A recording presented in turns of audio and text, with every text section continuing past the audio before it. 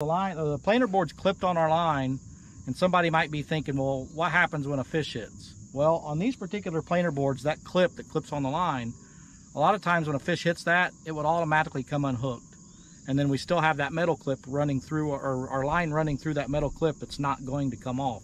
So we're not going to lose our planer board. But in the event that you do hook a fish and that planer board does not come unhooked on its own, you're going to be fighting that fish and the planer board. Makes it kind of difficult to reel in. So I'm going to demonstrate here. If we had a fish on, you can see how much tension's on that rod when I'm trying to pull that planer board in. Now imagine a fish on there too, it'd be double that.